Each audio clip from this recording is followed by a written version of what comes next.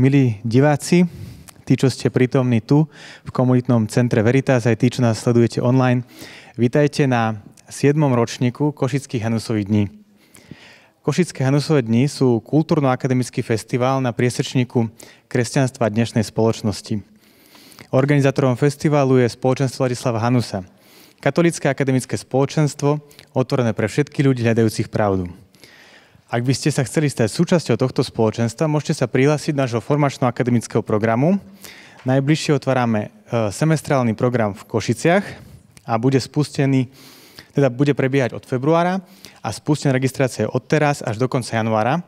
A keď sa prihlásite do konca tohto roka, tak budete mať zľavu 10%. Viac informácií na slh.sk.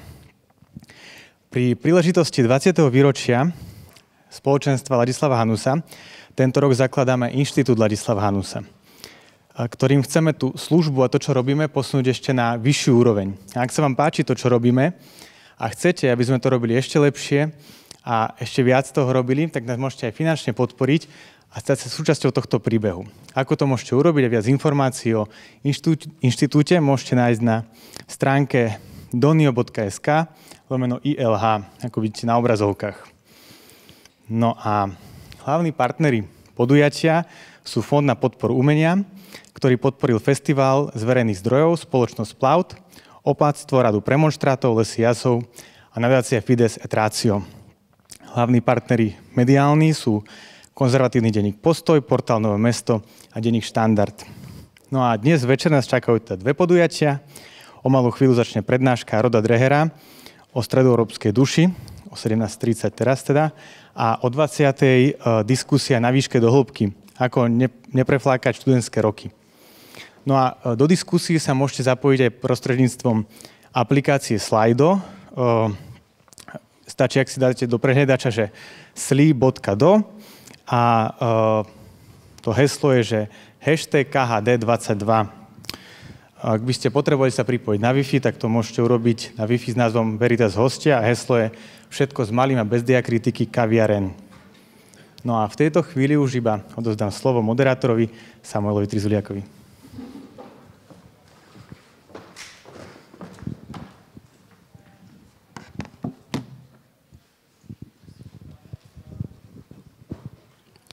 Dear ladies and gentlemen, počujete ma? Can you hear me?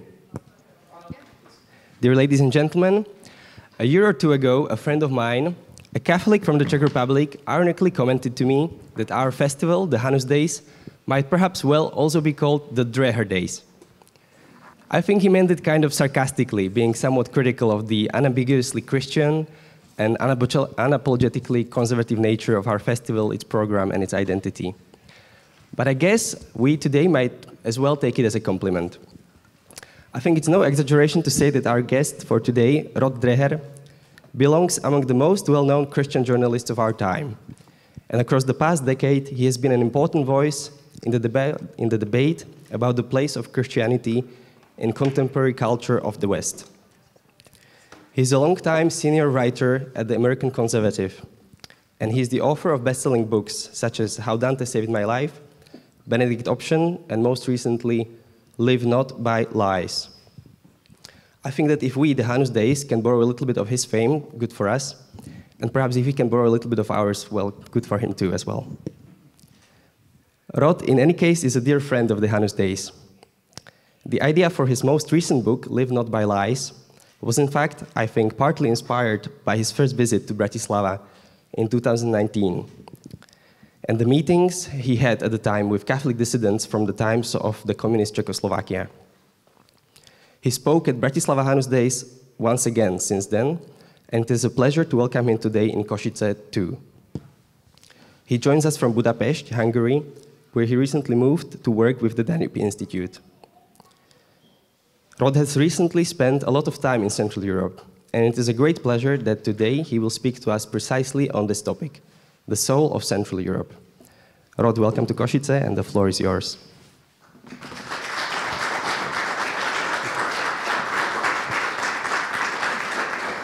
Well, thank you for that very generous introduction, and thank you for coming out today. It is like coming back home to come to Hanus Days, because this is where at Hanus Days in Bratislava, where the whole project that turned into the book Live Not by Lies began.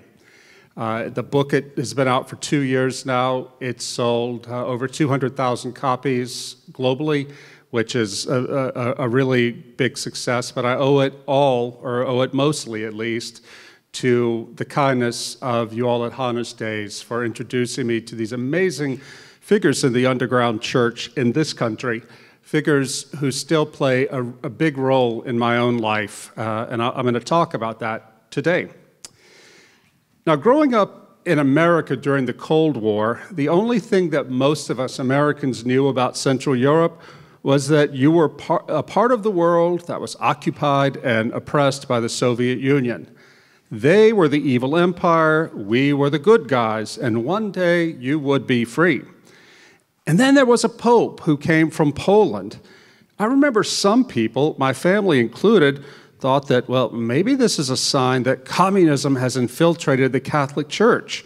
But this is how little most Americans knew about Central Europe. We had no idea that the Catholic Church in Poland was leading the resistance to communism. Well, then the Berlin Wall fell in 1989, and Central Europe was free. We Americans began to see this region as liberated to enjoy the blessings of capitalism and democracy. Our collective attitude towards you was summed up in a commercial for the General Electric Company, which associated itself with the rebirth of Central Europe. There was a commercial, the final image of which showed an elderly couple in an elegant dress. The woman was in an elegant dress. They were waltzing in a Budapest ballroom. The joyful old lady tells her husband, "I feel young again." And we thought, that's Central Europe. You know, they're waking up from history and they get to be just like us.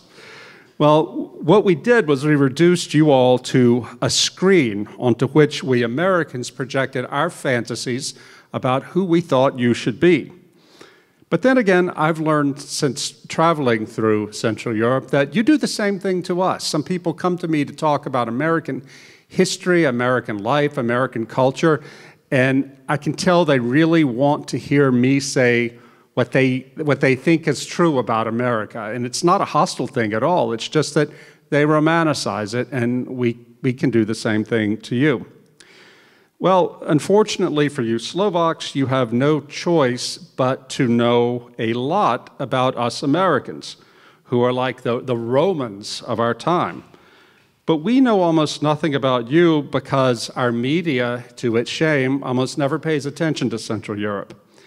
Until the Russia-Ukraine war, almost the only time a country from this region would appear in the US media was when one of your governments did something to offend against the holy cause of LGBT rights. As far as the American news media are concerned, the only reasons to pay attention to Central Europe are to report on how agreeable the countries there are to US foreign policy goals and to condemn how backward they all are on LGBT rights.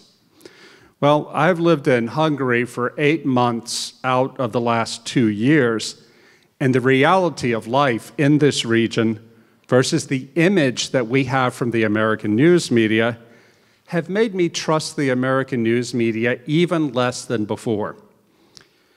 So how do we Americans see you today? The truth is, we have no more of a clear vision now than we ever did. An American diplomat who serves in this region told me that the biggest problem with Americans who come to visit here is that they bring their own politics and their own prejudices and see what they want to see. I have to be honest, maybe I do the same thing. I'm so fond of Slovakia, so I'm only seeing the good side of it. But all I can do this evening is to talk, in my talk tonight, is to give you my honest impressions and to ask you to forgive me if I romanticize things. The truth is, I really have come to love this region and its people. I've come to believe that you have something very important to teach us Americans, and indeed the rest of the Western world. And I have so much faith in this that a few weeks ago, I moved to Budapest to live and to work. So I'm now your neighbor. Well, as many of you know, I wrote a book called, in English, Live Not by Lies, 2 years ago. It tells the story of immigrants to America from the former communist world, including Slovakia, who now say that the things happening in America remind them of what they left behind. They're talking about the fact that one cannot say in American public life what one believes without having to fear that one will lose one's job or be punished in some other way. They're talking about how a new and radically intolerant left-wing ideology that has arisen and has taken over all the major institutions of American life, even the US military. We call this ideology wokeness, a term that has to do with the belief among its followers that they, and only they, are truly awake and truly enlightened. The woke say that the line between good and evil passes between races and between political parties. I dare say that any older people in this room today who remember life under communism, if you came to spend a month in America today, you would be quite alarmed at what you're seeing. Well, we Americans are completely oblivious to what's happening. Why? Well, for one, because we can't even imagine that the things that happened in Russia and Central Europe could actually happen in America. We're America. That doesn't happen here. For another reason, we have forgotten communism. Can you believe that since the end of the Cold War, American students have learned almost nothing about communism? I'm 55 years old. I grew up in the end of the Cold War, and we all knew about communism, what it was, that there was such a thing, and it was very oppressive. But the Berlin Wall came down. Suddenly, communism was completely forgotten in American public life. It's now common to find young Americans who think that communism sounds like a fantastic idea. All that universal brotherhood and universal equality, boy, that sounds great. I asked a young woman in California about this. She's 26 years old, and she said, gosh, I think I'm a communist. I think it's just great to think about brotherhood and equality. I said, well, what about the gulags? She said, what? What's a gulag? I'm like, yeah, you're the product of American public schools. They have no idea about the truth because older Americans, my generation and my parents' generation, have not taught them. Because we didn't think it was that important. In America, we're always looking to the future. Don't look in the past, look to the future. So my book, Live Not by Lies, talks about the ways this new totalitarianism resembles the Soviet version. It also features interviews with Christians from Central Europe and Russia who stayed behind and who resisted communism. In those interviews, they offer advice for how we can resist the new tyranny. The book has sold, as I mentioned, it sold very well, both in the US and in Europe. It's been translated into 10 European languages. So maybe the message that started here in Slovakia and went on, as I gathered more information from the Czech Republic, from Poland, from Hungary, from Russia, and other places, maybe that can turn history around. If so, I will have you in Slovakia to thank for that. If it does turn history around, then it will, as I said, it'll be because of the research that started right here in Slovakia at Hanus Days in 2019. It was then and there that I made friendships which continue to this day and that I believe I will cherish for the rest of my life. Now, in America, if we know anything at all about the heroes who resisted communism, then we know about Alexander Solzhenitsyn, Karol Wojtyła, Pope John Paul II, Lech Wałęsa, and Václav Havel.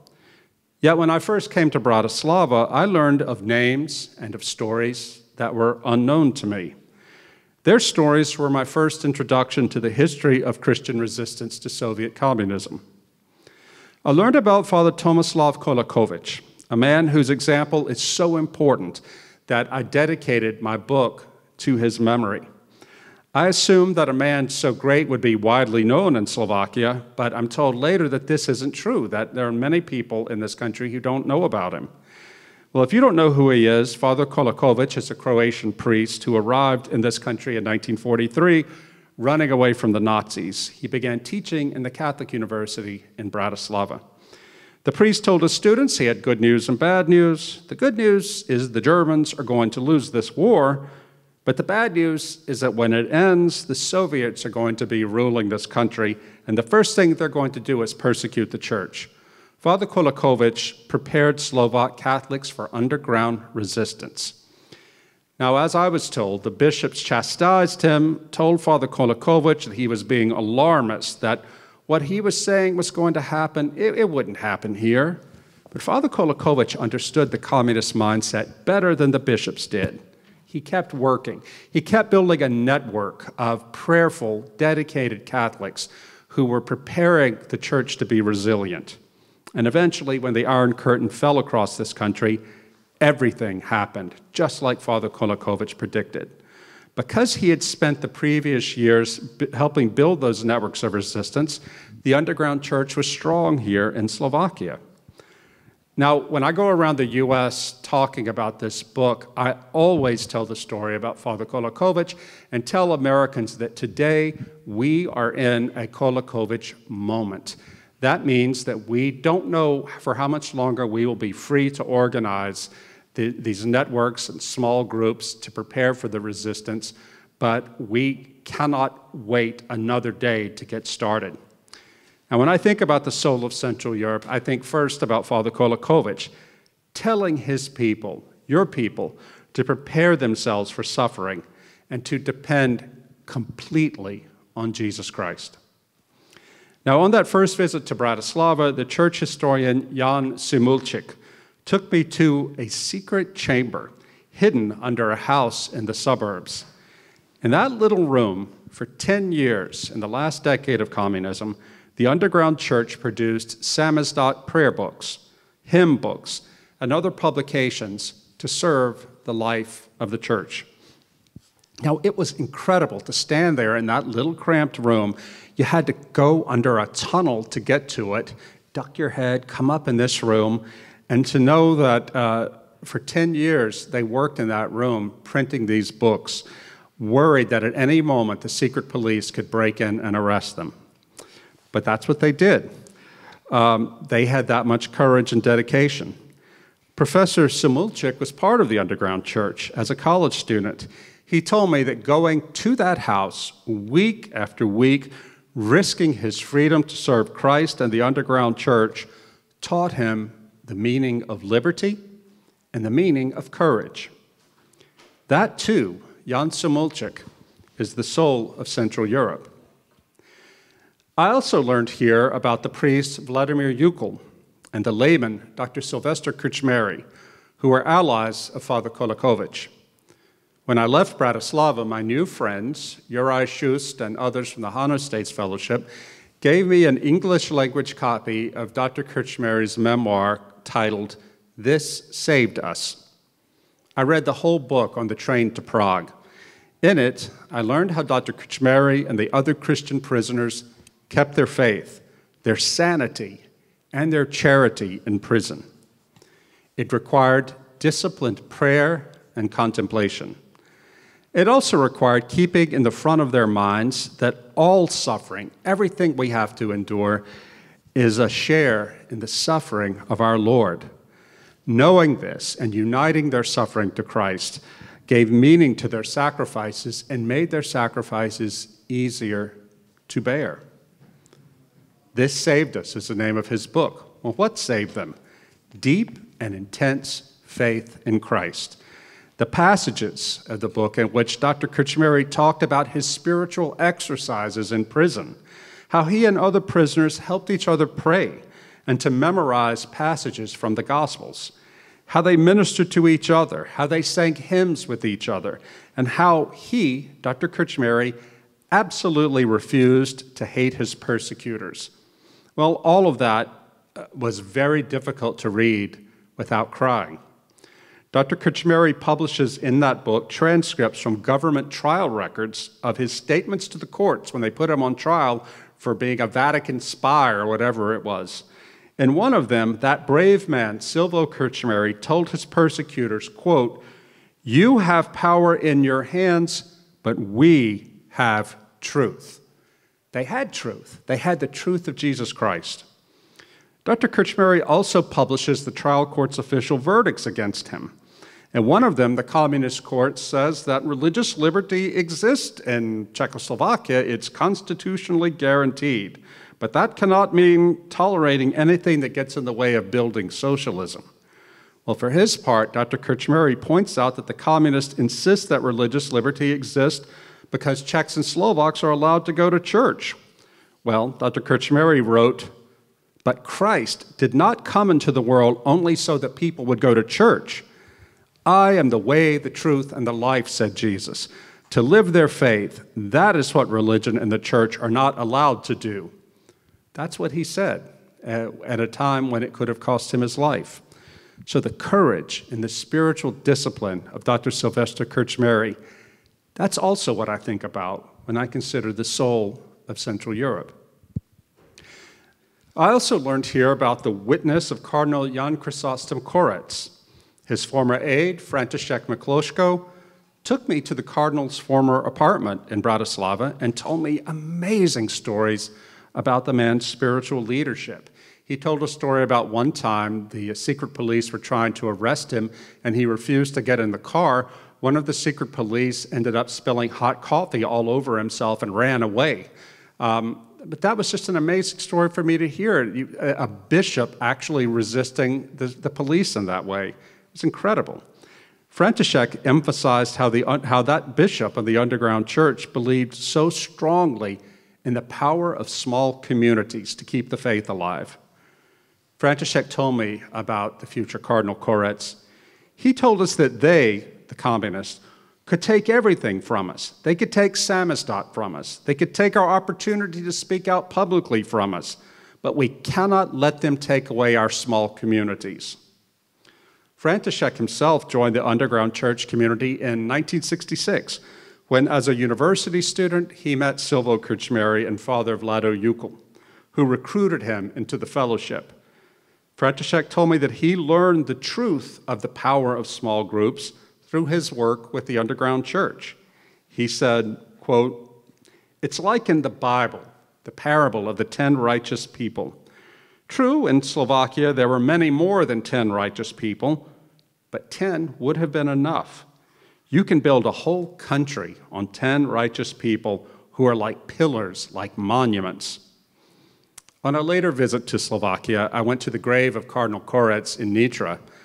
I fell on my knees, put my forehead on the ground, and begged him for his prayers that I would do a good job of telling the story of his people and of their resistance to communism. So when you ask me about the soul of Central Europe, I'll tell you the story of Cardinal Korec and of František Mikloško. These names, Kolakovič, Krčméry, Jukl, Korec, Mikloško, and others, are they well known in your country today? Well, they're starting to become known in my country. They are the great men your country produced in the 20th century. They came from this tiny country in Central Europe, ignored by the great and powerful United States of America.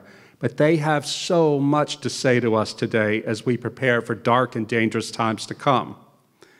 Their message is a message that comes straight from the soul of Central Europe's Christians, that suffering has value, that suffering is the means of our liberation, that if we want a share in Christ's victory, we must also share in his suffering.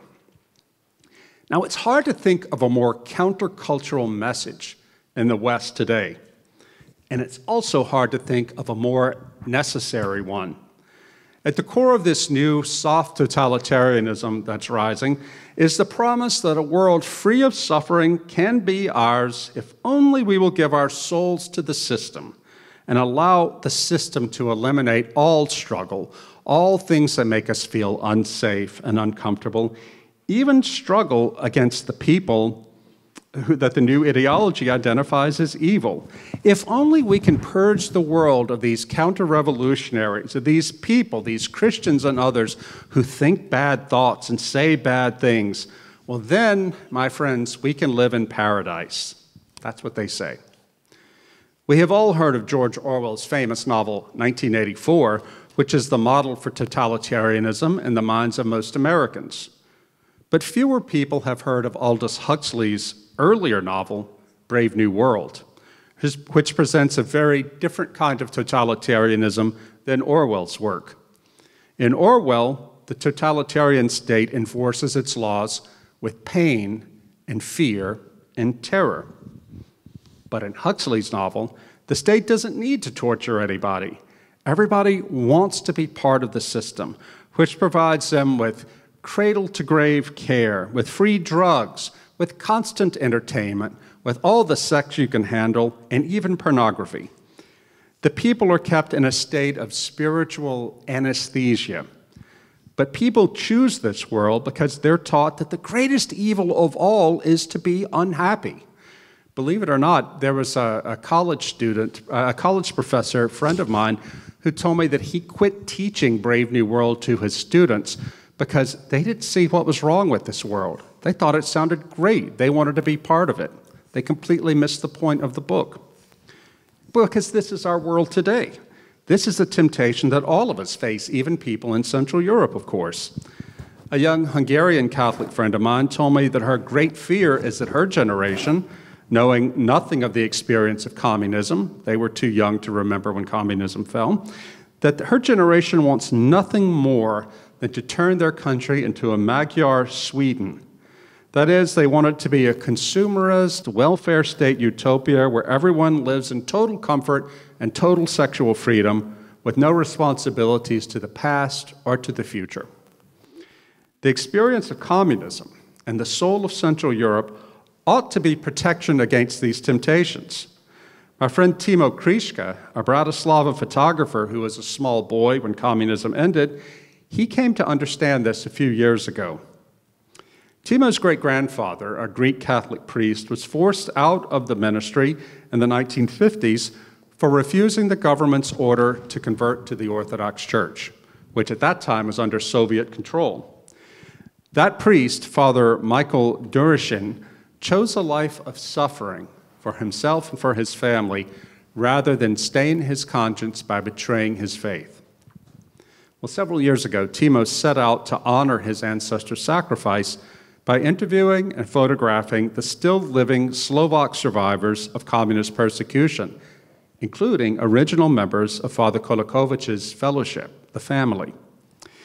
As he made his rounds around this country, Timo was shaken up not by the stories of the suffering he heard, he expected those, but rather by the intense inner peace radiating from the faces of these elderly believers. Now, these men and women had been around Timo's age when they had everything taken away from them but their faith in God. And yet, over and over, they told their young visitor that in prison for Christ, they found true inner liberation through suffering. One Christian, separated from his wife and 5 children and thrown into solitary confinement, testified that he had moments there that were, quote, like paradise. Can you imagine? Well, Timo told me, quote, it seemed to me that the less they were able to change the world around them, the stronger they had become. These people completely changed my understanding of freedom. My project changed from looking for victims to finding heroes. I stopped building a monument to an unjust past and began to look for a message for us, the free people. The message he found was this, that the secular liberal ideal of freedom that's so popular in the West and among many people in the post-communist generation here in Slovakia, that it's a lie.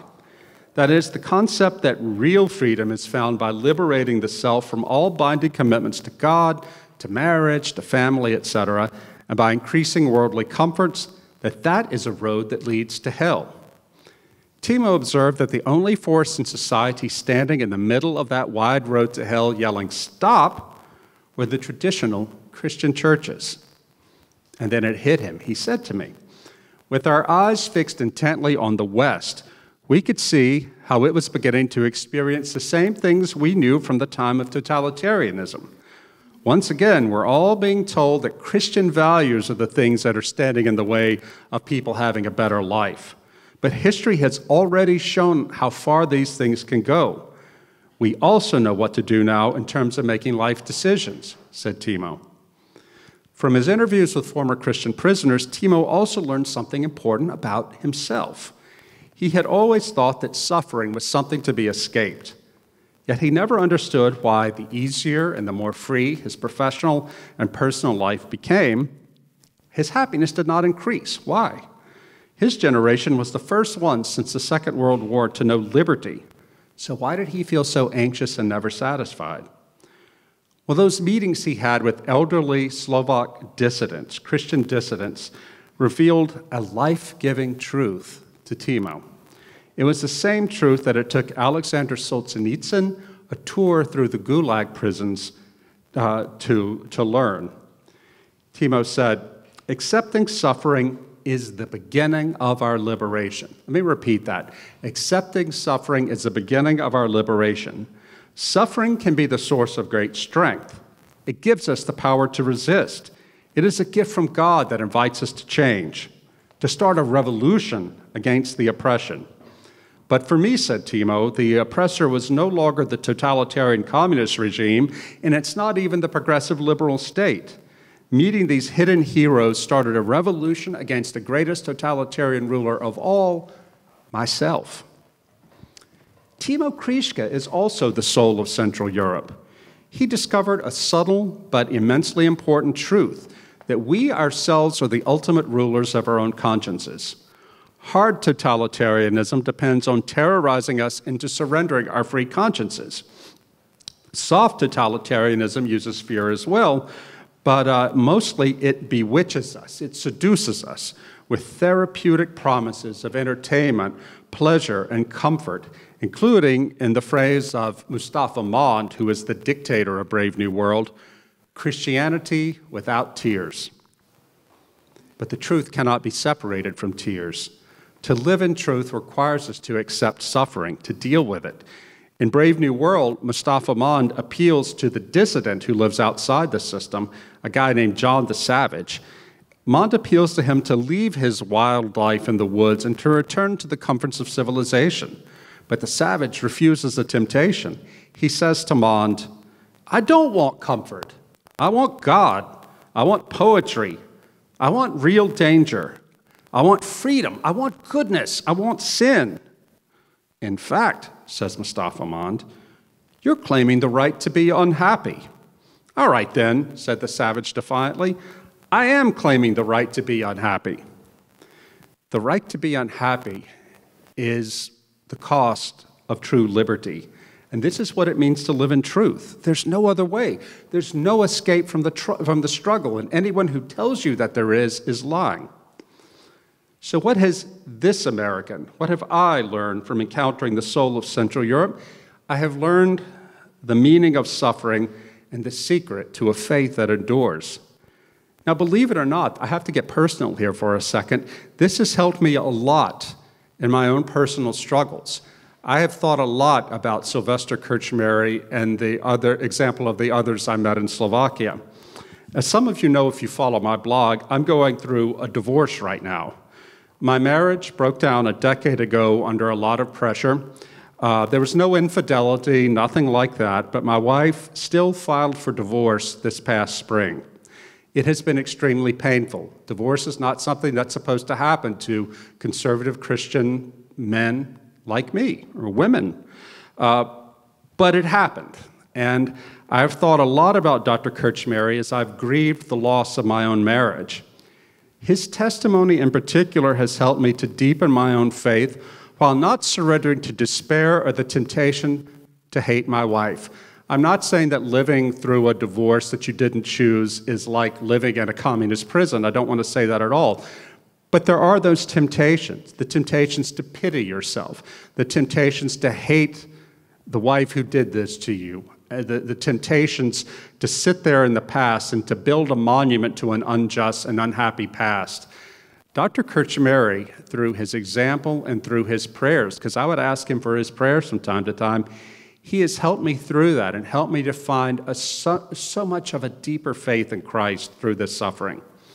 Now, if we never truly experience soft totalitarianism in America, then I can still say that the soul of Central Europe changed my heart for the better and made it easier for me to bear suffering and to testify to the fact that Jesus Christ is the victor. That is what we Americans can learn from you, from Slovakia, in your history. But what can you learn from us? I hate to say it, but these days, we Americans tend to be a negative example to you all. Just before I came up here, I checked Twitter, as one does, and there was a story there about how the U.S. State Department gave $20,000 to the country of Ecuador, a poor nation in South America, to have drag queen shows for children. $20,000 for that.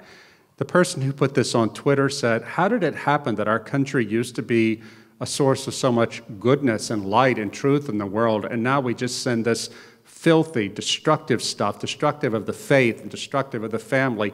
This is what we send overseas. Well, sometimes when I travel throughout Central Europe, whether it's Poland, this country, Hungary, wherever I go, I sometimes meet older people, men and women who lived through the communist days, and they'll ask me, what happened to America?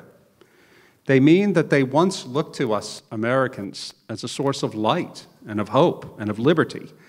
Now, though, they see America as the source of destructive ideas, like gender ideology, that threaten their societies. I hate to say it, but they're right. America today is an example of what happens when you disconnect freedom from responsibility. It's what happens when a nation, a once great nation, forgets God and believes that maximizing individual happiness and pleasure is the greatest goal in life. It's what happens when a rich, free, and democratic people exchanges meaning for the sake of power.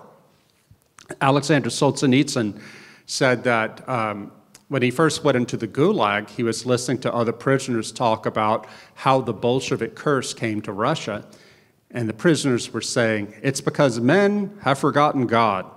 Solzhenitsyn said he thought that that was a very shallow answer, that surely the truth must be deeper than that. But after spending many years in the Gulag, he realized that was actually what happened. Men had forgotten God, and that's how they allowed the curse of Bolshevism to come into their country. And I think whatever we're going to call this curse that's afflicting America now and spreading throughout the West, the ultimate cause of it is man has forgotten God and makes himself into God. Silvo Krčméry, Vlado Jukl, and these other men, and the women whose names I don't even know, they saw what was coming, and they prepared themselves to bear witness to Christ and to help others to come to know Christ and to bear witness to Christ through whatever was to come. My God, we need them. We need their memories. We need their story, and we need their faith. It's so very sad to see what's happening to my country as it falls apart in decadence, because I love my country. I expect to go back there one day. It's a land of my fathers, and it's a land of my children. But it is a nation that has lost its way because it has lost its God. Please don't let this happen to you, please. Please don't let the holy sacrifices of the Krčmérys, the Jukls, the Koretzes, and all the other brave men and women be in vain. Slovakia is a tiny nation, but it is a land of spiritual giants. Be worthy of those giants, and you will light the way out of darkness for all of us. Thank you very much.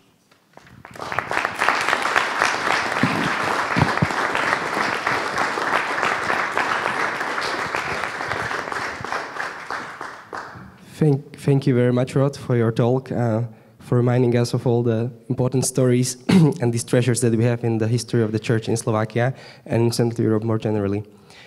I was thinking how to kick off our discussion, how to start off, and I'll start on this theme. I remember when your book, Live Not by Lies, was about to come out, I was speaking with Juraj Šust, and Juraj came along to me and kind of winked at me and said, Samuel, I think for the first time we managed to do some cultural export at the Hanus Days. And I think it is really something new for us that some stories, some writings of Slovak Catholics, Slovak Christians are read and spoken about abroad. We are used to reading French theology and German theology, and it's usually the other way around. So perhaps can you share, as a first topic for our discussion, something about the reception of your book, Live Not by Lies, in the United States and elsewhere? How have you heard or seen this affect the lives of communities and people over there? You know, it's been a real blessing. At first, I didn't think it was going to go great because my previous book, The Benedict Option, had lots and lots of media coverage, and it sold well. But this book came out after 4 years of Donald Trump, and the media changed completely. They didn't want to hear anything critical of the liberal order. I thought, well, the book won't sell. In fact, it sold twice as many copies as The Benedict Option because people in America, church people, know that we don't live in normal times. They know that something is coming. And this book, and the words in the book from people of Central Europe and Russia, help them to understand what's happening in America today. When I go around to churches to talk about it, people will come up to me, ordinary people, Protestants, Catholics, it doesn't matter, and say, I read that book. I'm trying to do what Father Kolakovič did. I'm trying to make this happen in our church.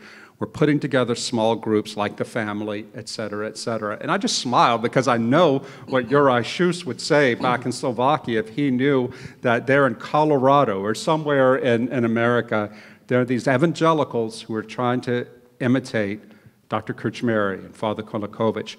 And it's a wonderful thing. The books continued to sell well. And as things have gotten worse in America, as wokeness has gotten even more severe, as gender theory, gender ideology has taken over even schools. Do you know we even have in America kindergartens where they're teaching about gender fluidity and things like that? There are even some states in America, very liberal states, that have passed laws saying that if a minor, someone who's not yet an adult, age 15 or older, wishes to have transgender surgery or hormones, but the parents say no, the state can take that child and give them the hormones. As this stuff has happened more and more, people begin to realize, my God, what's happening? We need to know more. And so they turn to this book.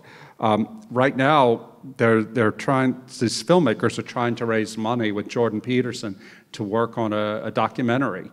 And I tell them, please hurry, because some of these people, I write about it in the book, they're not going to be alive much longer. Already one of them, this Hungarian woman I wrote about, who was a hero of 1956, she died 2 months ago. We don't have forever with these people. But I'm just thrilled that the book has done so well and that the message from this country and other countries of Central Europe has been so well received. Yeah, thank you. Thank you for being instrumental in that as well.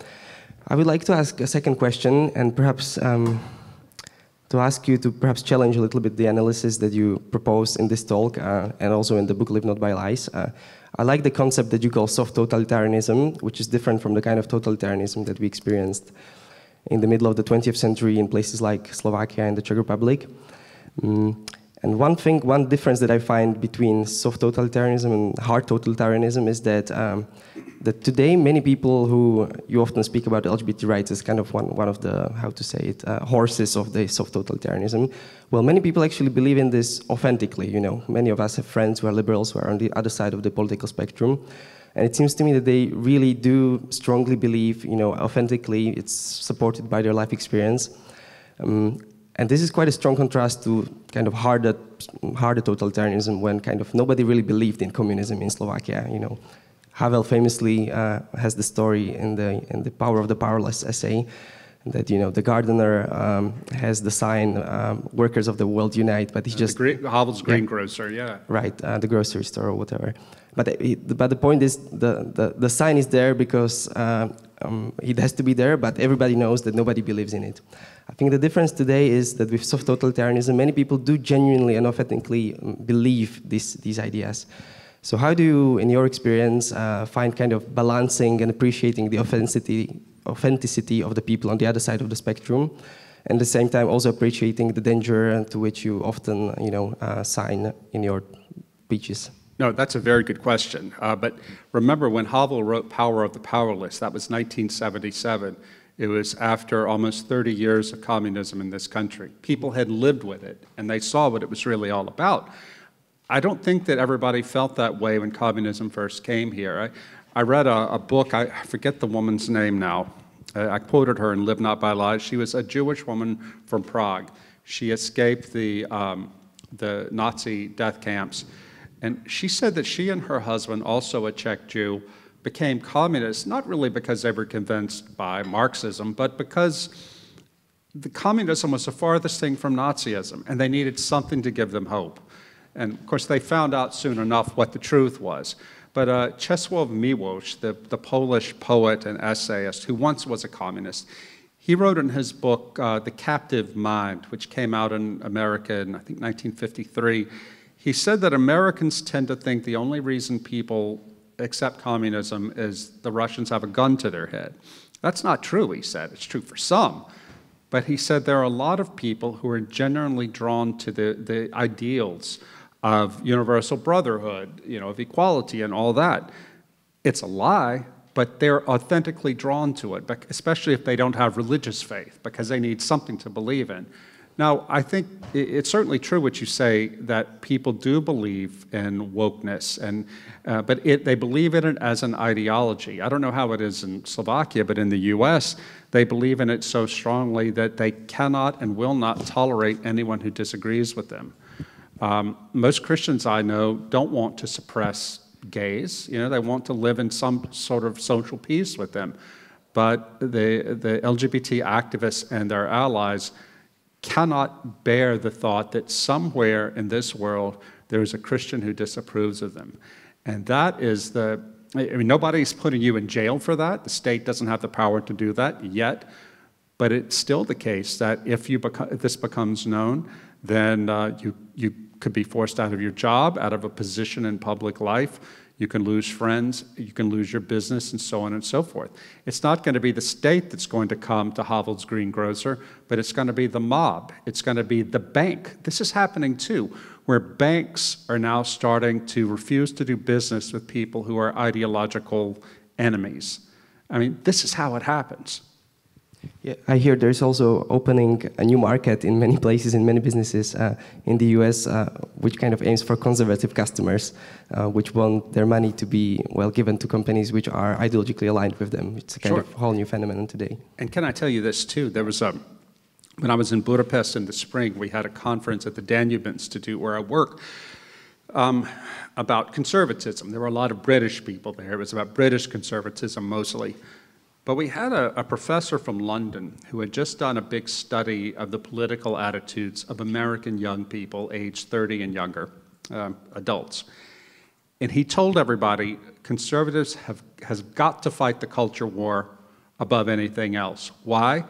Because an overwhelming number of young Americans have no respect for freedom of religion, freedom of speech, freedom of association, the kind of things that are a normal part of classical liberal societies that everybody in the past supported. Now these young people don't support them if they are used to harm minorities, to make minorities feel unsafe. This is not a theoretical problem, that right now it's soft, but this totalitarianism, as my Czech friend Jaroslav keeps telling me, it's soft now, but it's not going to stay soft. Okay, thank you. I remind our guests here in the audience that there will be opportunity to ask questions from the audience directly as well. You're also welcome to throw more questions on Slido, and I'll translate them if they're in Slovak, or I'll ask them in English.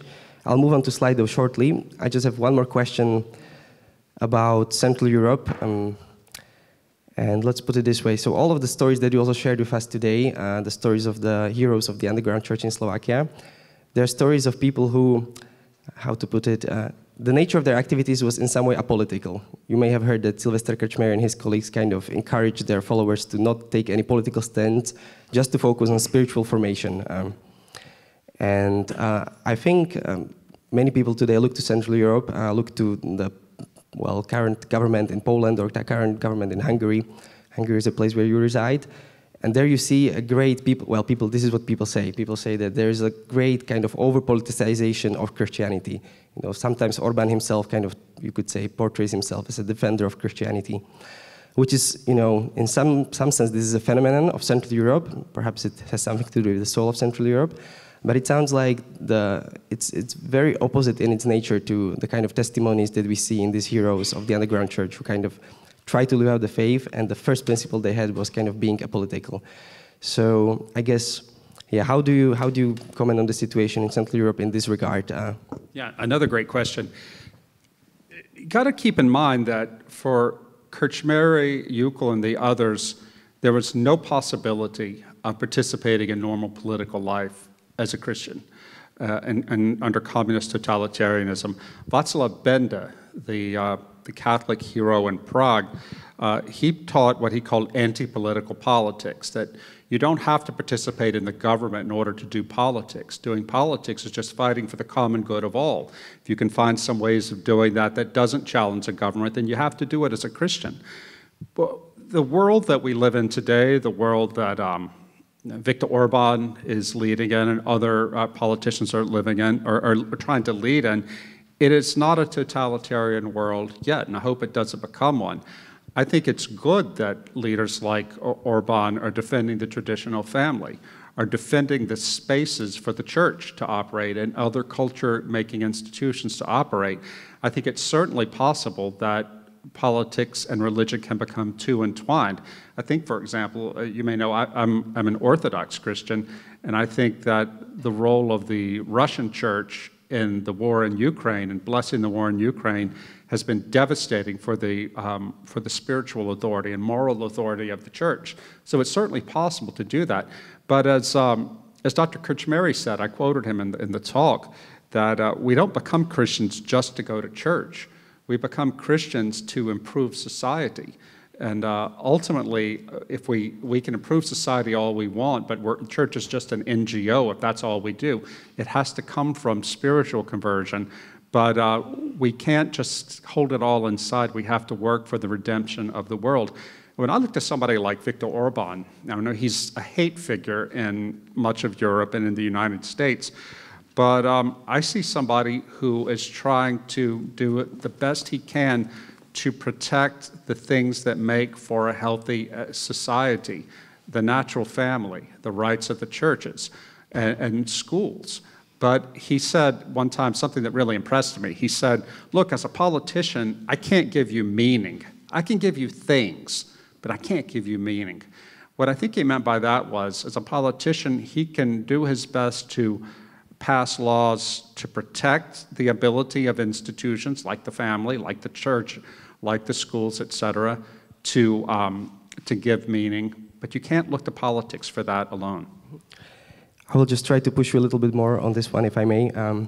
I think, if I recall a quote by Viktor Orban from the middle of last summer when the CPAC, a Republican lobbying group, had a conference in Budapest, and Orban had a speech with 13 points kind of recommending conservatives across the world how to win elections. And one of them was, be aware of the responsibility that you have before God, you know?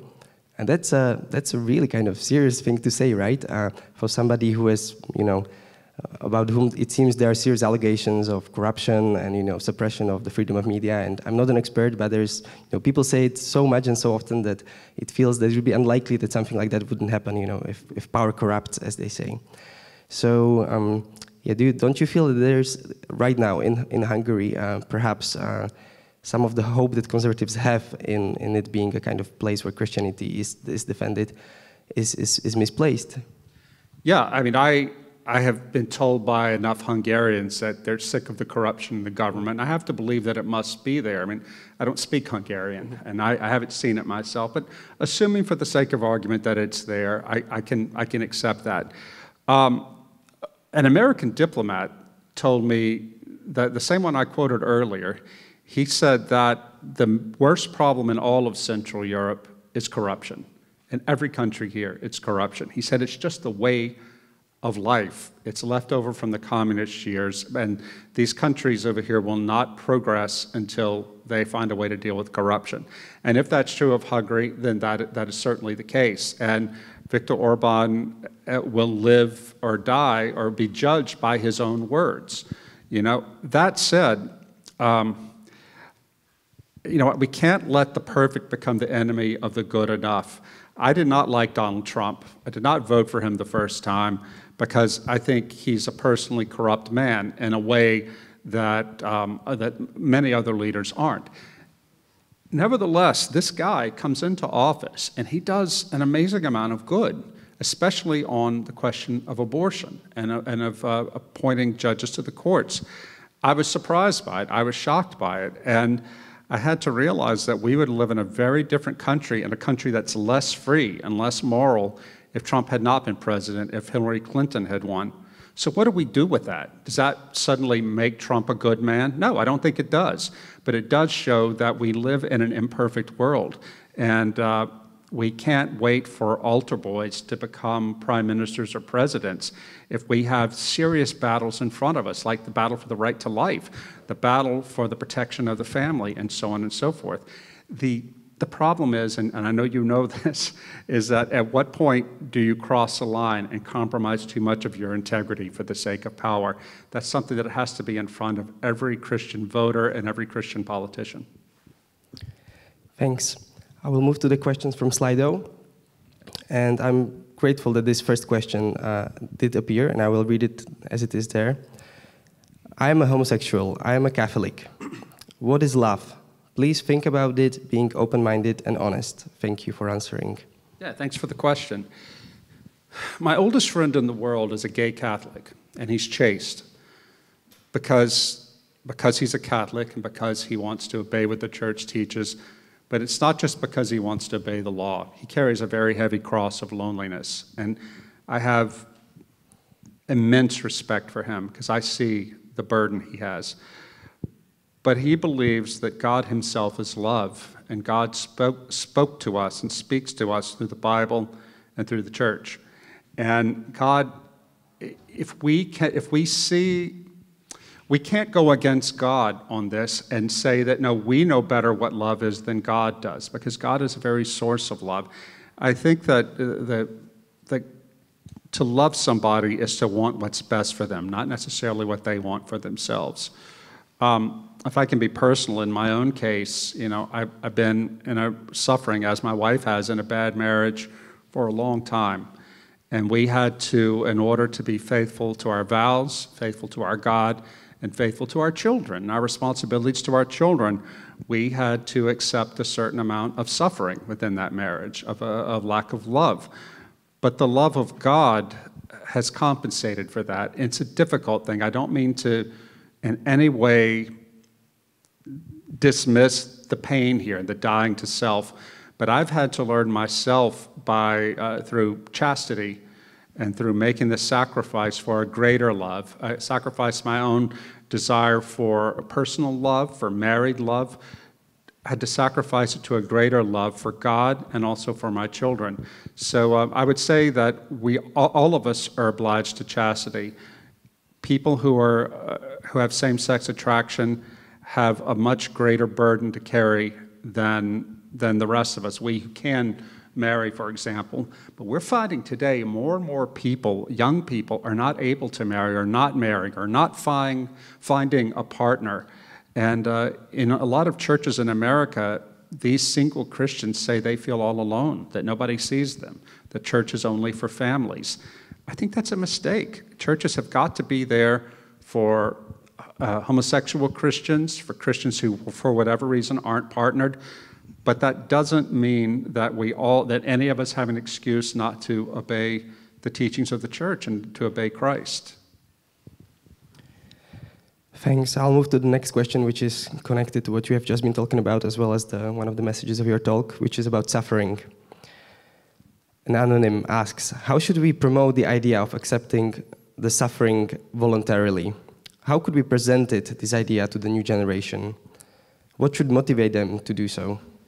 Boy, that is such a difficult question, because you have to break through the propaganda from our pop culture that tells them that you can do whatever you want and that the point of life is to be happy and fulfilled. But if you look around at this culture now, do people look happy and fulfilled?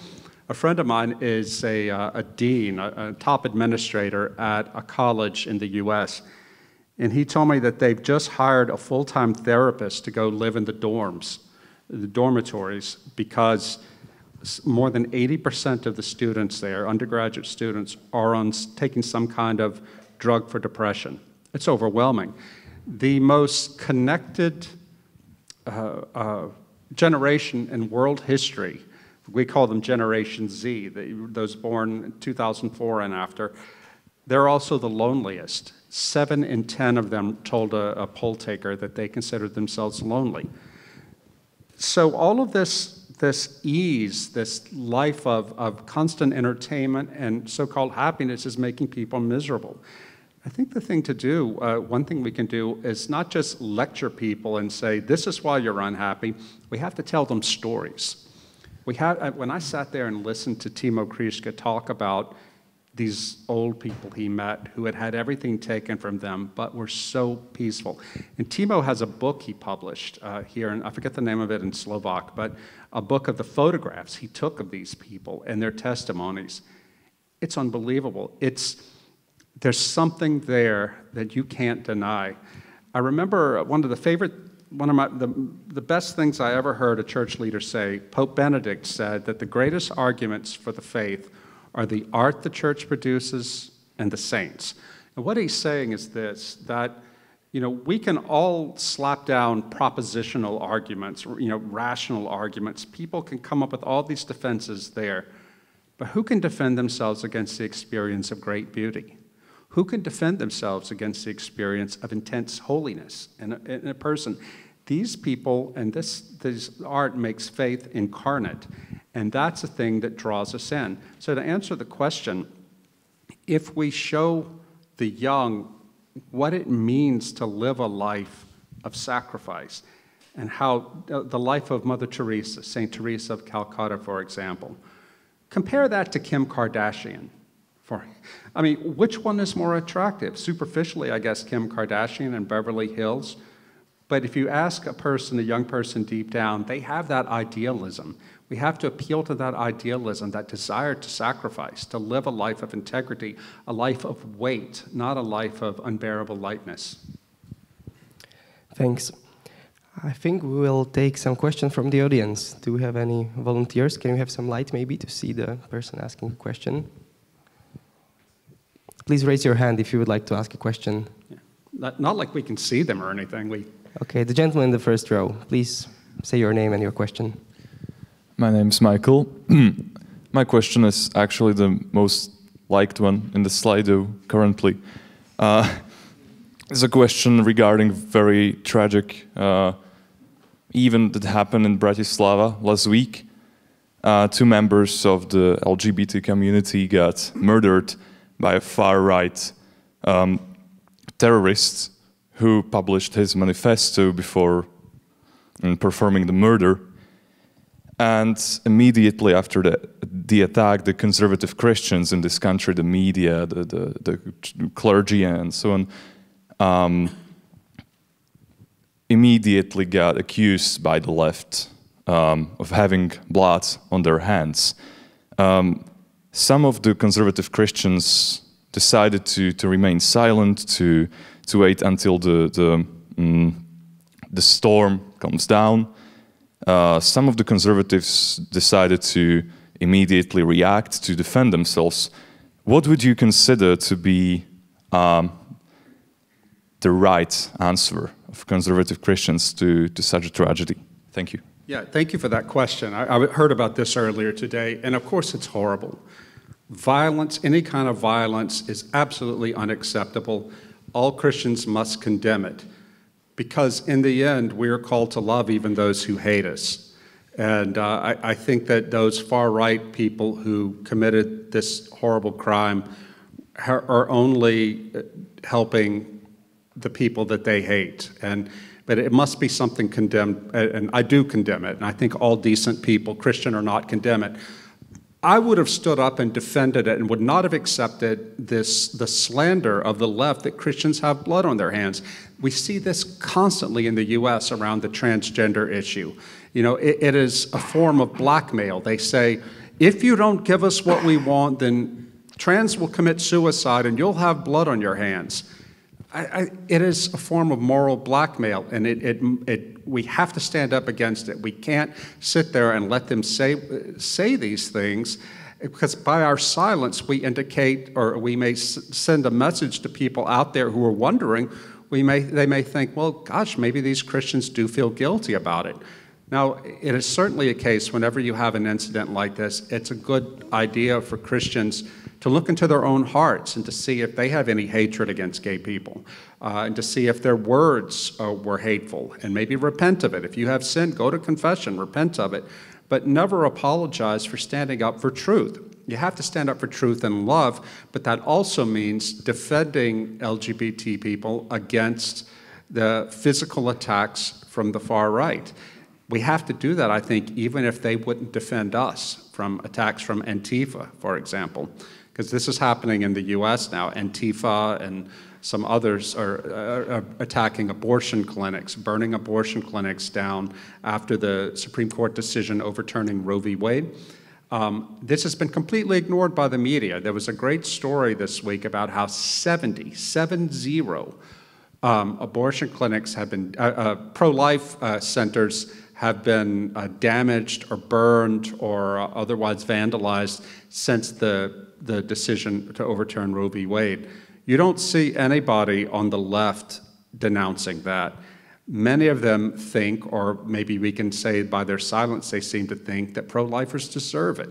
Well, we can't be that way. We've got to stand on principle, and the principle is that violence is always wrong, but we will not stand there and be slandered by these people, especially in the media, who are just are exploiting the horrible deaths of these people to push a political agenda. I will ask another question from Slido, which is linked to politics, and we touched on Trump a little bit before. How would you explain that bad guys like Trump or Boris Kolar, who is a Slovak politician who has 12 kids with 9 different women, they are more conservative, and I think by that is meant they deliver more results politically for conservatives than most of so-called decent Christians, or those who are fully practicing. And I hope somebody can explain that to me, because it's really difficult. But I think Donald Trump is so hard to explain. I think the fact that he is so arrogant that he gets things done because he doesn't care what the left says about him. Ordinary conservative politicians in the U.S., good, decent Christian men and women, they pay attention to what the rest of the world says, especially among the elites. And of course, the elites in America are very liberal. And so we say in English, they pull their punches, meaning conservative politicians may talk one way when they speak to conservatives, but when it comes time to vote, they always back down. Not Trump, because he's such an egomaniac, he doesn't care. Now, the challenge, though, is how do we vote as Christians? I mean, this is something I've faced, as a Christian. What do we do when a man that we think is bad, or certainly based on his public behavior is immoral, but he gets results that actually pass laws that affect the real world in ways that, from a Christian point of view, are positive? Now, I come from a state in America called Louisiana. It's in the Deep South. We were founded by the French and the Spanish, so we have more of a Latin approach to politics, where we have a very high tolerance for corruption. One of the most popular governors in our state's history was this Cajun guy who loved to gamble. He had lots of girlfriends, and he joked that they would take his blood and use it to make Viagra. Everybody thought this was hilarious, and they voted for him anyway. Christians voted for him because he was effective. I think that in the end, if you are going to place, you can't just vote for people who are personally moral, because there are different kinds of moral courage. Somebody who goes to Sunday school, goes to church every Sunday, but in the end will not vote to protect life or to protect freedom of religion, things like that. I think they're useless. I mean, God bless them. I wish I would be as faithful as they were to church. But in the end, if you're a politician, I want to see results, because the lives of the unborn, for example, really matter. If Donald Trump had not been president, Roe v. Wade would still be the law of the land today. And that's something that I had to face when I thought about my own distaste for Donald Trump as a Christian and as just a voter, that this result was very good. On the other hand, Catholic Church condemns what we call in English consequentialism, the idea that the ultimate outcome of an act determines its morality. I don't think this is really consequentialism, but it's close enough to where I have an uneasy conscience about it. Thanks. We have another opportunity to ask questions from the audience. You are welcome to ask in Slovak as well. Ste vítaní položiť otázku aj po slovensky a v zápätí ju preložím ja alebo naši kamaráti u prekladateľov. Mladý muž v prvej rade. Yes. Hi, my name is Luis, and I would like to ask you a question regarding our culture and the relationship of the youth regarding our culture. Is there a specific way the youth in Slovakia, where I think wokeness isn't fully mainstream yet, a way in which they can oppose liberal secularism that we can see being pushed on us, for example, from the side of the European Union and the elites? Yeah.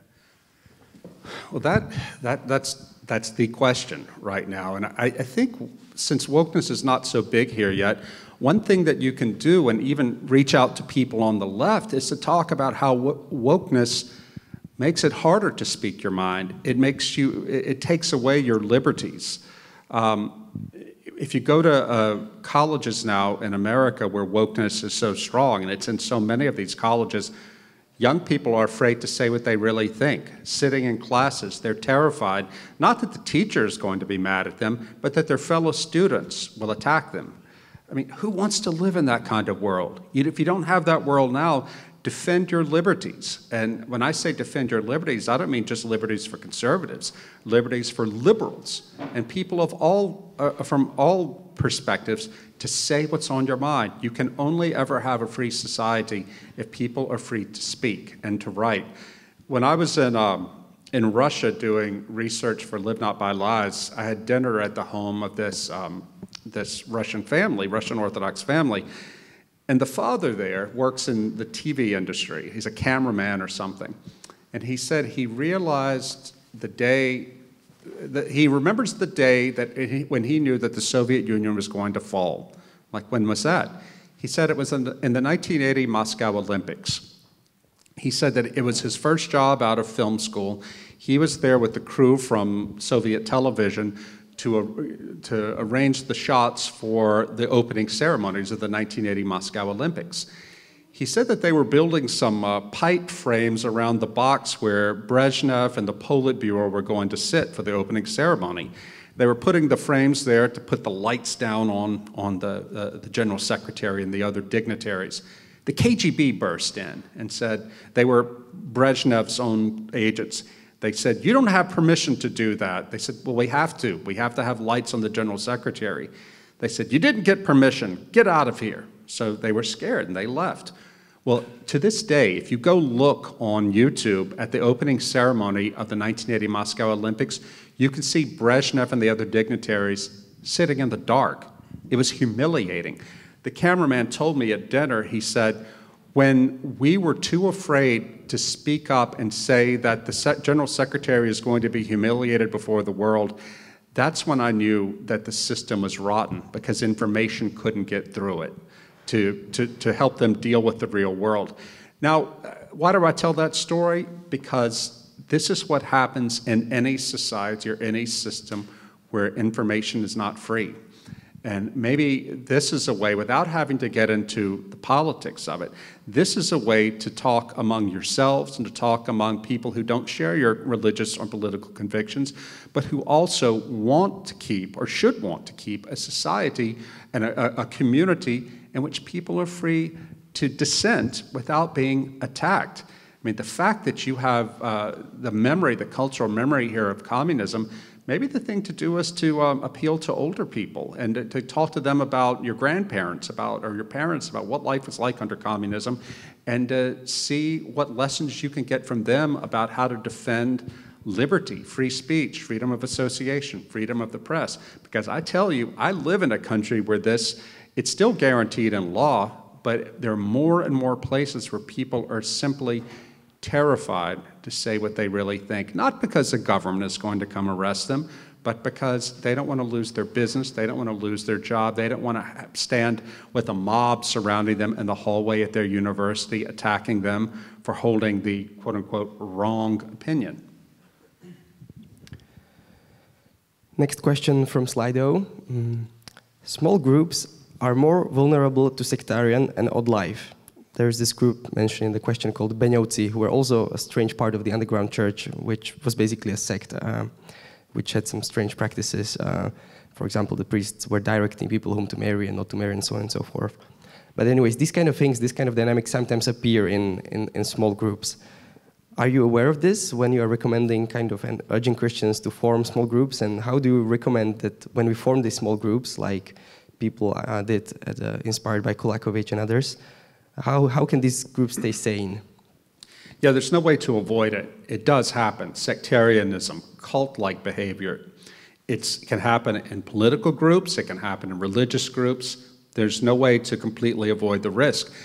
I think one thing we can do, though, is to make sure that the small groups are not authoritarian, that they keep themselves open and accountable.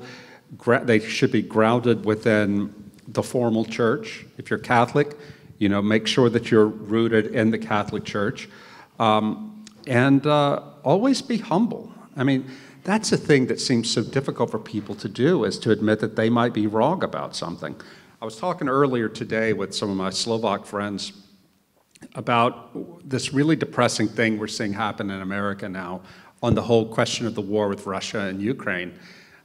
I remember when we were leading up to the Iraq War, I was a journalist in New York City at the time. I was in downtown Manhattan on 9/11. I saw the first tower come down. I went back to my house in Brooklyn, covered with dust, in shock.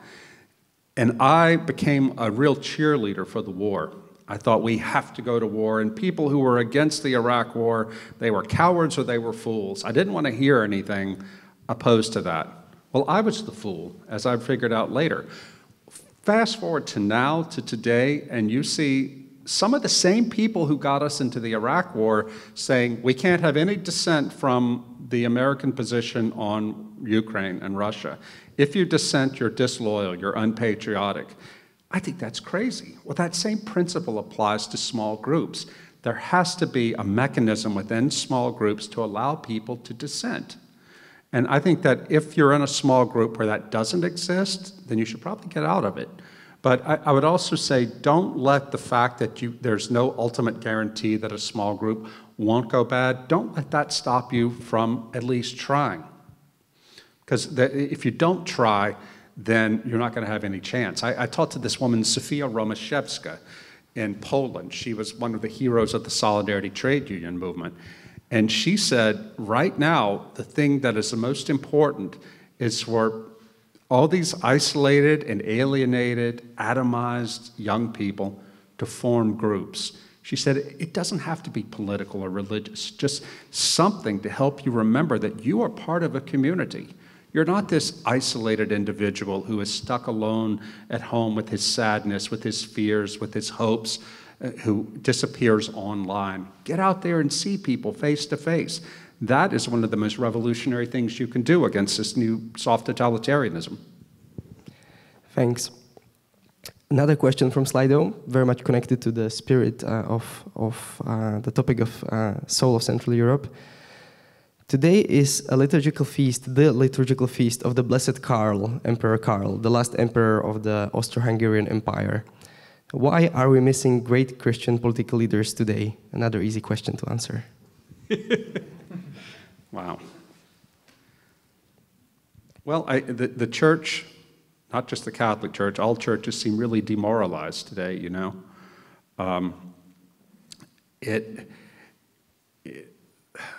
this is something I think about a lot. I don't have any easy answers for it, but there seems to be such a lack of courage in the church today.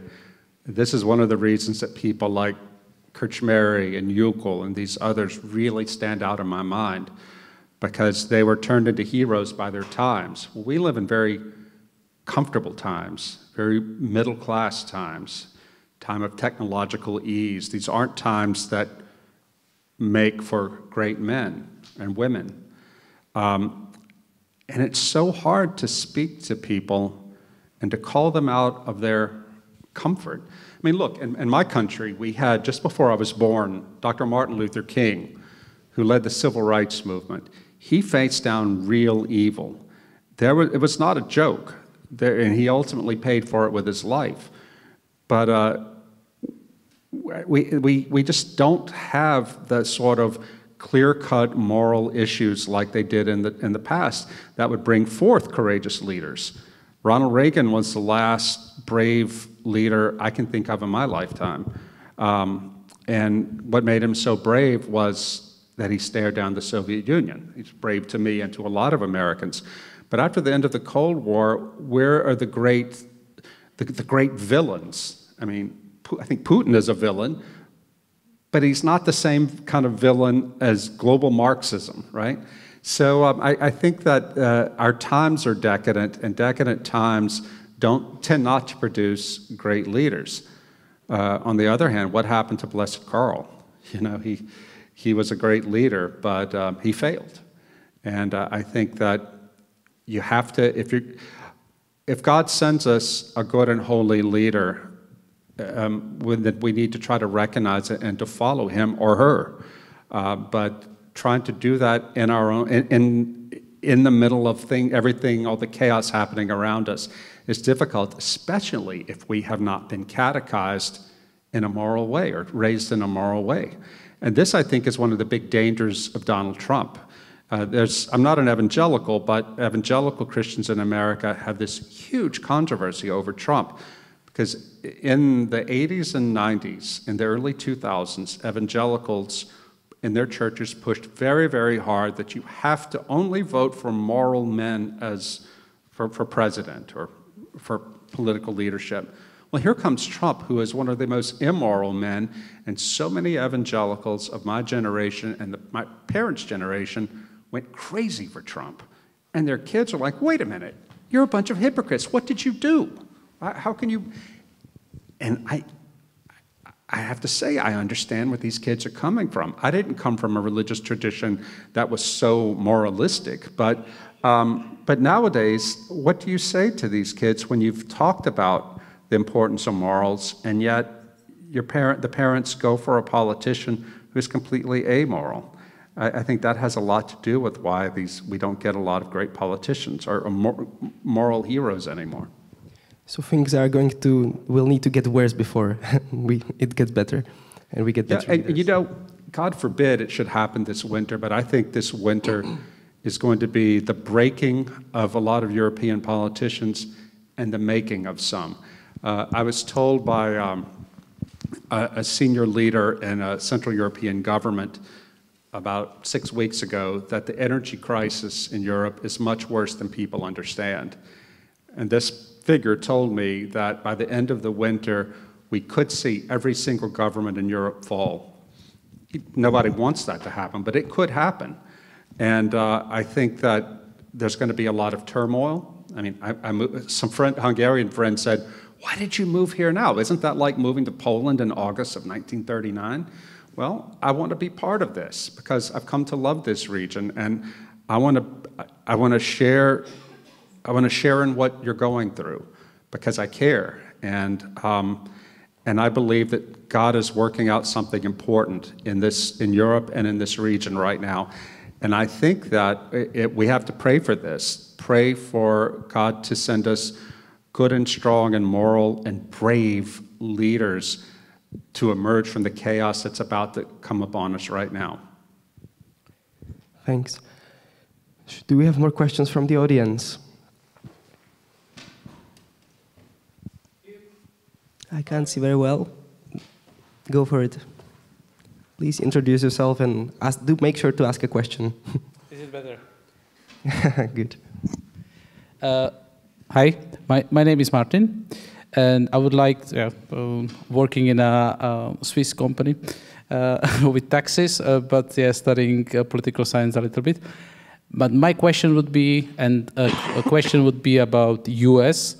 Politics or about politicians. As you mentioned, Reagan was one of the last, maybe, very good leaders of the maybe Western world. What we can see now in UK as well, after 45 days, they will try to find another prime minister. Maybe Boris will be back. So, question to you, do you see anybody on the side of Republicans, maybe in the US, who can be a good leader, possibly in 2 years' time for presidential election? We can suspect that maybe on Democrats are going to be Hillary coming back or somebody else, but do you see anybody who can be then for the future kind of leader in the Western world, maybe from US? Thanks. Yeah, no, thank you for that question. Not really, but I'm fond of Governor Ron DeSantis, the Republican governor of Florida. I think he's a very competent man, a good governor. He has a lot of the right instincts. A lot of the things that I liked about Donald Trump, the things Trump believed politically, DeSantis believes, but he also has none of Trump's drama, none of Trump's ego. One of the things that I really liked about DeSantis, and that really made him stand out to me, is earlier this year, he passed in the Florida legislature a law that was like a very mild version of the Hungarian law about LGBT in schools. DeSantis said you can't teach about LGBT issues children age 9 and younger in schools. Well, the national media went berserk about this. They said, oh, the don't say gay law, the don't say gay law. But DeSantis held his ground, and it turns out that the law was popular among Republicans and Democrats in the state of Florida, and not just in the state of Florida, nationwide. 53% of those who voted for Joe Biden supported this common sense law. You know, and I thought that was a really important sign that there is still a lot of common sense among the American people who can at least agree that little children shouldn't be propagandized for sexuality. DeSantis also, and this is so important, when the Walt Disney Company, which is really powerful in Florida because Disney World is there, when Disney World started trying to push DeSantis around to tell him, well, you need to get rid of this law, we're against this law, he told Disney to go to hell. And he passed, he took away some of their tax privileges. This is unbelievable. A Republican actually standing up to big business, it must be the end of the world. But he did this, and I love it. So I think DeSantis has possibility. The problem is this. I mean, if DeSantis were the Republican nominee in 2024, he would be the next president. Joe Biden is senile. Nobody really believes in Joe Biden. Problem is, if Donald Trump wants the Republican nomination, he'll get it because there's such a strong core of Republicans who would die for Donald Trump that even DeSantis couldn't beat him. Even though DeSantis would be a far more effective politician, Trump has this cult of personality that's very, very hard to come up against. And so I think we might be in the incredibly depressing condition in 2024 of seeing a Trump versus Biden rematch. These two old guys, one of whom is senile, the other of whom only wants to tweet. And if Elon Musk buys Twitter, Trump will be back on Twitter. But this, to me, and all kidding aside, this is a sign of the deep decadence of our political system. One more thing. I was talking last night in Budapest. We had a bunch of British people over for a conference, and there was a British historian there, too. And we were talking about how Winston Churchill could never get elected to Parliament today. Never. Much less rise to prime minister. He was an alcoholic. He had all messy finances, he this, he that, but he also stood alone against Hitler and rallied a nation. So maybe the problem is that we can't get good leaders because we can't get good followers either.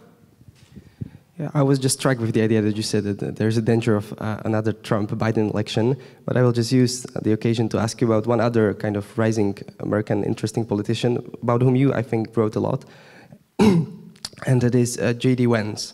J.D. Vance, yeah. Maybe if you can share a bit more. I know that you've written about him a lot. Do you think, what can we expect of him, and who is he, if you can introduce him to the Slovak audience? I'm so glad you asked about it. He's a friend of mine. J.D. Vance is a young man, a Republican from the state of Ohio. I first learned about J.D. in the year 2016. He had written a book called Hillbilly Elegy in English. I don't know if it's in Slovak, but he was raised in a very poor family in the state of Ohio. He never knew his father. His mother was a drug addict. His grandmother, she was a tough old lady with a pistol and chain smoking. You know, these were poor people, but she gave him a sense of dignity and purpose, and he went on to go to the U.S. Marine Corps. He got to Yale Law School, and he ended up writing a book about his memoir and about the things he had learned from growing up as he did, about what to do in life and what not to do. And the book became this major bestseller, weirdly enough. A friend of mine bought it for me. She said, I bet you would like this, because I come from the South and from the rural South. I read it, I loved the book. I found JD on Twitter. The book had been out for maybe a month, but the sales were going down. I said, I love your book, let's do an interview. We did an interview, I put it on our website, it went viral. We had 2 million page views of it, and suddenly JD was all over the media, his career was made. It was like not a special interview, it just was one of those magical things where it just happened to hit at the right time and got shared on Facebook. So now JD is running for U.S. Senate from Ohio. The thing I like about him, he converted to Catholicism, he's now a Catholic, is that he believes in Catholic social teaching, but he's the kind of Republican who is sick and tired of the Republican Party always taking the side of big business and globalism. He's a social and religious conservative, but he is also in favor of an economic system, economic changes that shore up the working class and give the working class a greater, more security in life. And for him, it's not just a matter of poverty is something he read about. He lived it. And the fact that he has that lived experience, I think, will make him a great senator if he gets elected. He's also in his 30s. If he's elected senator, I predict he's going to be president one day. Well, that's certainly more hopeful than another Biden-Trump election. Oh, yes, absolutely. But, you know, the thing, I've watched him JD running for Senate, and I know him personally. I know he's a good man. He's married with kids. And I know that he's had to do some things this is what you have to do to run for office in America today. Donald Trump endorsed him, which is why he won his Republican primary. Trump came to Ohio to campaign for him, and Trump stood up there on national TV and said, J.D. Vance is kissing my ass to be president, to win this race. And it was just like, Trump humiliates everybody he's around.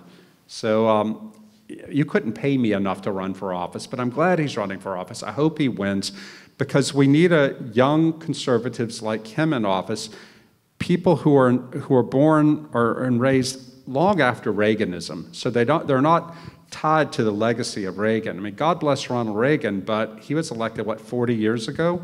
Too many conservatives in our country still, we call it zombie Reaganism. You know, they just want to try to keep going back to Reagan when Reagan just doesn't matter anymore. The problems are different. And I think JD represents the future of the Republican Party and of conservatism in America. Final question for you, Rod. Our time is up. Linking back to your talk, if you could choose one of those Slovak figures that you mentioned, if you could choose one of them and have a chance to meet them, what question would you ask one of these Slovak guys? I would love to meet Father Kolakovič, who he wasn't really Slovak, he was Croatian, just because he was such a mysterious figure. We still don't know where his grave is. You know, he was everywhere and nowhere. That is like such a story, it's like a spy story about what he saw and what he did. But I'm going to assume that he's technically Croatian, so I'll say it. My second choice would be Silvo Krčméry. Because when I read his book that Uri and Timo and the others gave to me, it just pierced my heart that a young man, when he went into prison, could have that kind of courage. Do you know, he said in his book that when the STB pulled him off the street, threw him in the car, arresting him, he burst out laughing. They said, "Why are you laughing?" He said, "Because I knew this day was coming, and I'm glad I have a chance to suffer for Christ." That kind of spiritual maturity is something we all need. It's something I need. You know, I mentioned, got personal and talked about my own struggles as my marriage is broken apart. I've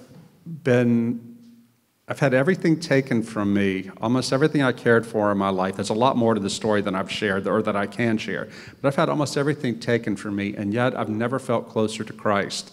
I feel like I've had a slightest taste of what Dr. Krčméry experienced and what these men and women that Timo profiled and took pictures of, what they experienced. And I feel embarrassed to even compare my experience of a failed marriage to the experience of being in a communist prison. But the idea of suffering, of loss, of intense loss, I was so stuck inside my head with nostalgia for the marriage that I wanted to recover, for the happy family life I used to have, and nothing I did everything the priest said, I did everything the therapist said, nothing worked. I was stuck in nostalgia for that. But God brought me out of that, and it was thinking and reading more about Dr. Krčméry and what it was like, how he got through his time of trial, that inspired me. I would love to sit there with him because I had this picture in my head of him. I saw him before he died in, I think, 2012 or 2013. I don't think he had all of his teeth, but he's the merriest man. He was so happy. I would love to just sit with him and put my hand on his knee and talk to him. And the one question you would ask to him?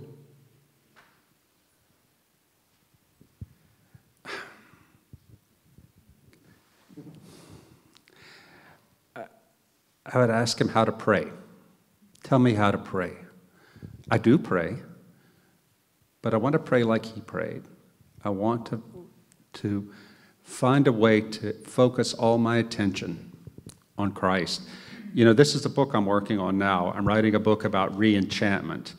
It's not about Disney and pixie dust and all that. It's about how we can learn again to see that God is everywhere present and fills all things. And what I'm learning in my research is that so much of this has to do with focused attention. If your attention is fragmented, it becomes a lot harder to sense the presence of God. And I got the impression from reading Dr. Krčméry that he was a master of prayer, of focused prayer. And I would want to learn about that. Well, what better note to finish our discussion about the soul of Central Europe than thinking about the chance of asking Dr. Krčméry how he would pray. Thank you, Rod, for coming to Košice. Thank you for giving us this talk. Thank you for the discussion. It was a great pleasure to have you, and we'll be happy that you will be here with us for a few more days, I hope. Yeah, I will. And I really do feel like I'm coming home. You know, last summer when I was living in Budapest with my son Matthew, who's in college, I brought him to Bratislava because I wanted him to meet my friends here, wanted him to feel like that, to introduce him to Slovakia, my Slovak friends, and help them become part of his life too.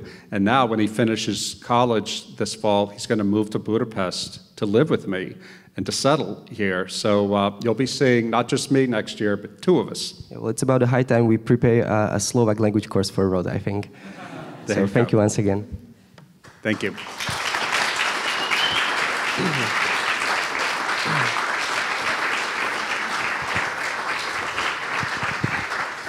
Ďakujeme Rodovi Dreherovi aj moderátorovi dnešného večera, Samuelovi Trizuljakovi. Môžeme zatlieskať.